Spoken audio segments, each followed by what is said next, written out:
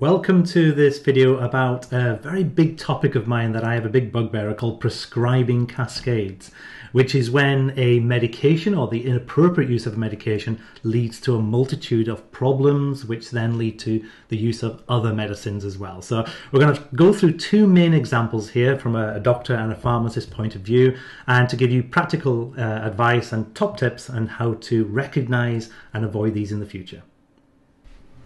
So this video we're going to talk about the prescribing cascade, which is when the appropriate use of a medication leads to a side effect, which if not recognized leads to the prescribing of yet another medication and then another medication. So it's a problem that we see quite commonly in our practice. So we're going to each give an example of something which we've come across. So Elena, go ahead. I had a patient, Marina, 67-year-old, who presented to me with bloating. She kept telling me that she feels like she is 9 months pregnant and very uncomfortable, very unpleasant feeling.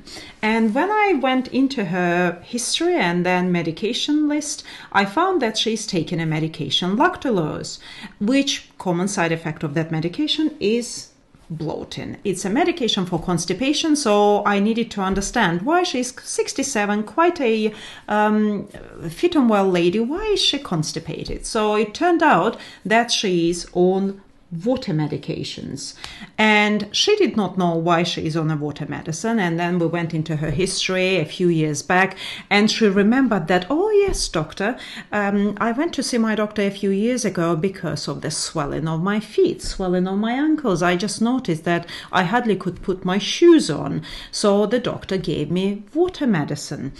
Well, we know the indications for water medications. They are for blood pressure, they are for fluid retention, usually fluid retention to do with either heart condition or kidney condition.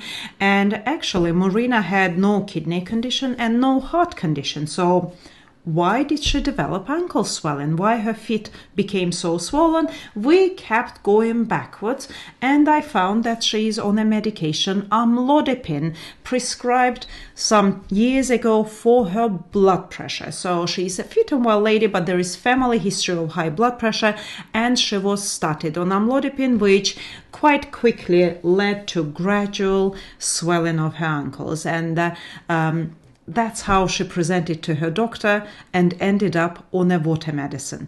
Now, what is interesting is getting back through this cascade and actually coming and finding the culprit led to quite an extensive medication review, and we managed to replace Amlodipine with another blood pressure medicine.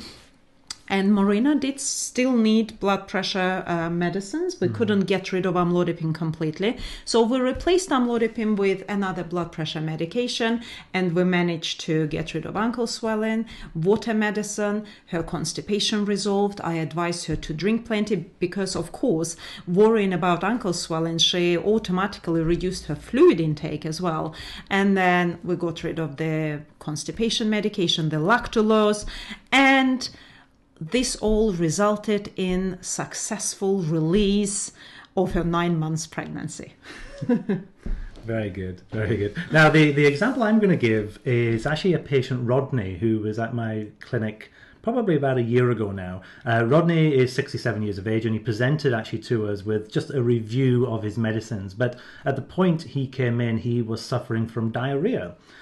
Quite long-standing diarrhea he'd had for several months now, requiring the use of medicines. So going back through the cascade, he literally was started on a stomach tablet we call a PPI, or proton pump inhibitor. For many of you out there, this is omeprazole, lansoprazole, to give you an example. And we know pantoprazole, esomeprazole, well. There are quite a few of them. Absolutely. And when we go through the why these drugs were used, he then was on this drug because of stomach irritation or gastritis, which was actually caused then by another medicine called a non-steroidal anti-inflammatory, ibuprofen, diclofenac, which was for a pain relief. And then it was like, what was it used for? It was leg pain. So he developed leg pain.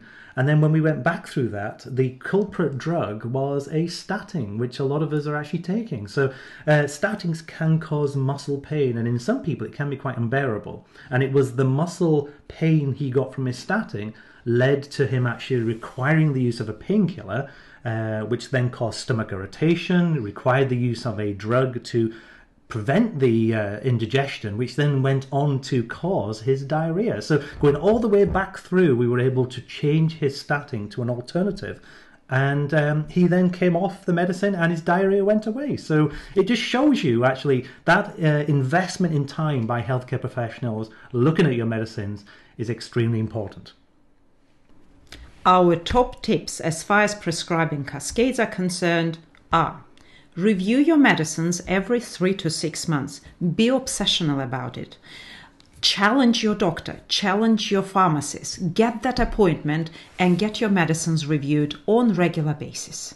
And there's only one tip that I'm going to give you, and that is understand the reason for every single medicine, every medicine. And if you're aware of that medicine and why it's been used, you may be able to yourself go back and think about what may have caused it. So I hope this video actually helped you. Any comments, you just want to leave some messages in the link below and we'll come back to you. Thank you very much. Bye. And click that subscribe button for us. Thank you very much.